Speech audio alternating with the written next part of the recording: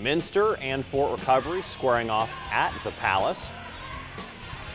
Mike Kenter with the no-look to Cody Fredericks for the basket. What a shot, what a pass. Now Jarek Judy drives and banks it home. Indians now lead 4-2. Now here's Heitbrink, draining the three from downtown, warming up his car in the parking lot. Now Kettner gets a three of his own, cashing in.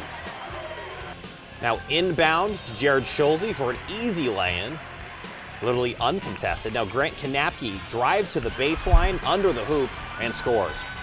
Now here's Clay Schmitz for the three and takes a 13-12 lead. Clutch shot. Now Kettner, he's just loving the three, and if it's not broke, don't fix it. He scores again. Now here's Kanapke with a nice step back three. That's always such a pretty shot. You drop back behind the line and you take that three. If you keep hitting them, you might as well take them, right? If you're hot, why not? Let's look at our final score. Minster winning 67-60, beating them right at the last second there in the fourth.